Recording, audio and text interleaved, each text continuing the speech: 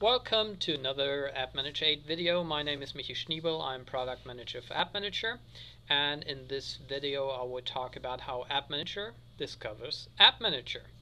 So first let me explain my environment a little bit. I have two servers here. There's the 201, that's my QDB, a management server and the agent.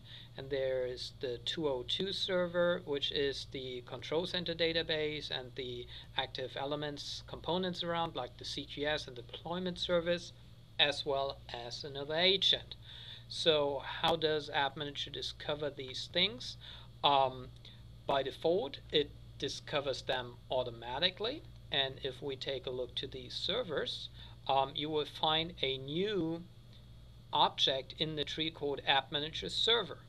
And if you open that object, you find three sub-objects, which is the AppManager role. Let's take a look here, and you find the agent, the management server, and the repository, so the QDB, discovered on the 201.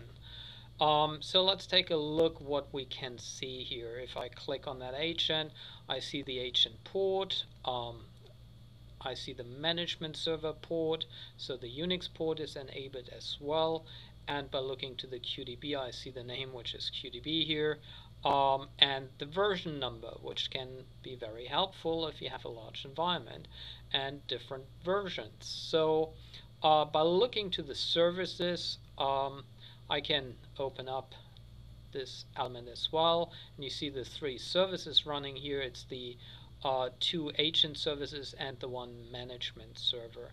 And by looking to the security settings, these are mainly the agent security settings, is what management server is allowed to talk to the agent, and which one can run DOS commands and do a reboot and things.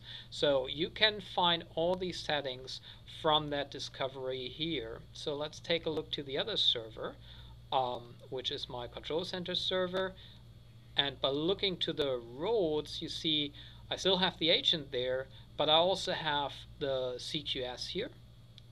I have the cache manager here, which is a component of the CQS, and I have the control center database, the NQCCDB here installed as well, and the deployment service. So you see AppManager now really discovers the roles of each server here, and you can find that in your tree, and based on these informations we create automatically management groups. So the first two management groups in your environment, they are there by default.